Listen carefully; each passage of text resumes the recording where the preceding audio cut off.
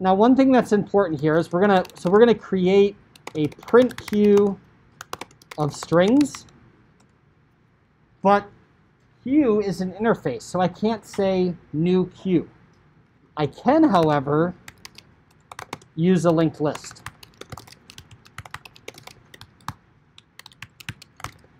But I don't want to call all the special linked list methods. I want that limited interface that's just the queue. And the way I can enforce that, and the way I can communicate to others that that's my intention, is the type of my variable can be a queue of strings. Because we can have variables be interface types, like we did with the list earlier in this unit. But then I have to say new linked list. I have to actually make a concrete class. But I'll assign it to a variable of type queue. So now if I try to do something like that's only a linked list thing, like add at a specific index or something, or create an iterator, Java won't even let that compile because it's not part of the queue interface. All right, so we're going to pretend this print server is in an office. So we're going to add several print jobs. Up first is Joe. Joe prints expense report number 1. Okay. The printer turns on, wakes up, starts warming up. Okay. While the printer is warming up, Kathy prints meeting memo.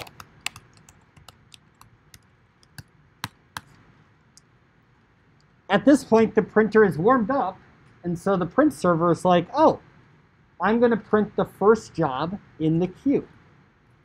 And so we'll kind of model that by just printing to the terminal, printing, and then we'll add in here jobs.remove. Jobs.remove.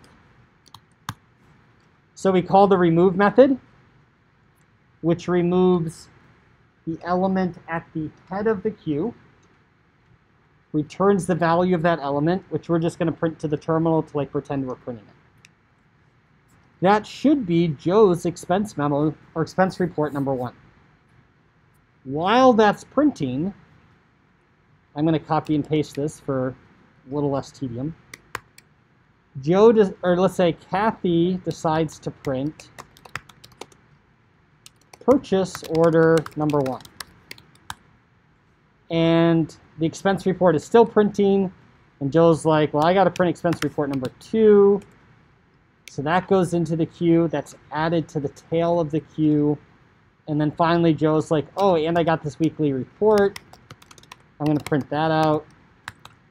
And finally, the printer finishes Joe's expense report number 1. Yay. And it says, all right, what's next in the queue? It removes the next element at the head of the queue, and it prints that. And while Kathy's meeting memo is printing, Kathy's like, oh, wait, I got to print one more thing. She prints purchase order number 2. And then Kathy and Joe go to lunch.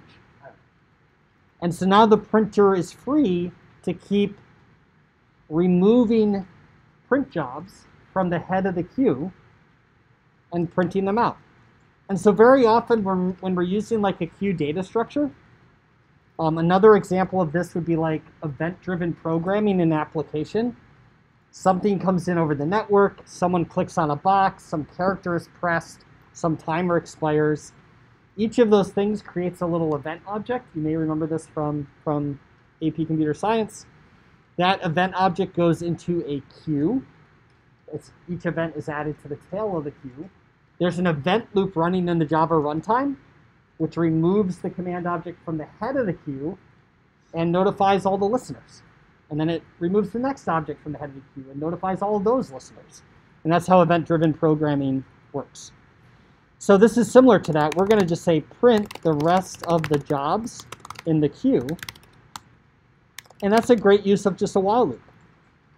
While jobs.size is greater than 0, while there are more jobs to print,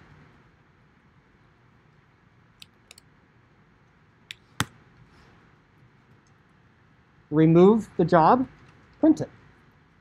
And just keep doing that as long as we can.